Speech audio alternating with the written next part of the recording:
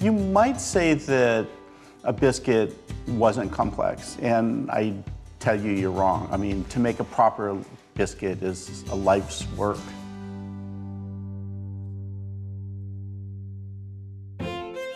My name is David Lefevre. I'm the owner of this restaurant, Manhattan Beach Post, in Manhattan Beach, California. Through my 20s and 30s, I worked at some of the best Michelin-starred restaurants in the country and in the world. I surrounded myself in the best culinary communities I could find. And then I was recruited to LA to open the Water Grill, and I stumbled across Manhattan Beach with a friend. And as soon as I saw Manhattan Beach, I knew this is where I was going to spend the rest of my life. I think some of my fondest memories in my lifetime are eating. And a lot of those are when my mom was cooking.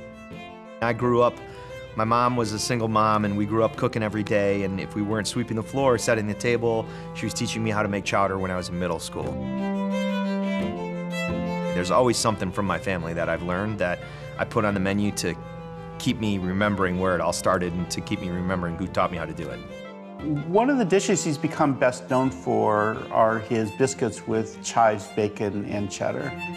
Which sounds odd. I mean, that's like the kind of dish you'd expect a slightly higher and greasy spoon as opposed to like a really nice restaurant. The recipe for the bacon cheddar buttermilk biscuits was originally my mother's. And making a great biscuit seems to be challenging for most people, but really, I think it's just don't overdo it. What he is saying is that he can do something that's just frankly delicious. So for our bacon cheddar buttermilk biscuits, we combine all of our dry ingredients, flour and salt, and we put them together in the bowl, and then leave it. Biscuits are notoriously difficult to make, and they're almost a technical achievement, these things.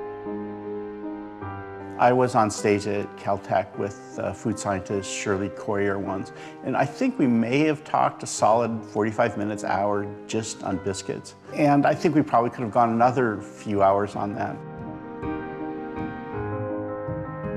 And then you add your cheese, your chives, your bacon. And then lastly, just take the buttermilk and pour it in there until the dough just barely comes together. A good biscuit has to be tender, it has to be crisp, it should be layered, and all those things are contradictory when you're making them. And it looks ugly. Big chunks of cheese and butter and herbs, and then finally when you scoop it, it kind of comes together and you roll a little and you put it down and it looks a little bit nicer, but still there's big chunks. Once you bake them, that's where they go from like, you know, a caterpillar to a butterfly.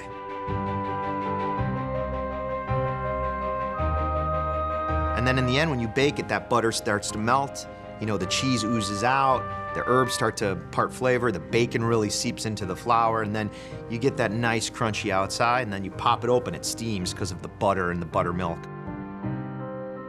They are crisp and they are tender and they do have flakes. And you know, if you want to put butter in it, of course you want to put butter in it. I think with a dish like this where you throw it down and you're like, look, I'm confident with this dish, it's awesome. I don't have to put all these bells and whistles. I know that it's great the way it is. I think some of that comes a little bit with age. Maybe 10 years ago, I'd try showing everybody how great of a chef I am. And I think now at 40-something, I end up trying to show, hey, these are the good choices I make. The flavor of the good cheddar comes out. You get a little bit of it caramelizing, almost burning at the edges. You get the flavor of the chives, that little bit of oniony thing, that little bit of chaw between your teeth, and of course the chewy little bits of bacon, because bacon. Since I was 20 years old, I've tried to surround myself in the best culinary communities in the world, whether that was Charlie Trotter's or when I worked at El Bulli or Raymond Blanc or wherever. And I came back, I opened this restaurant with all these different dishes from the influences I've had all over the world, and the one thing that resonates with everybody and that people freak out about are the biscuits that I made based off my mom's recipe. So you can go all around the world and come back, but you end up back at home. It's just a really good biscuit.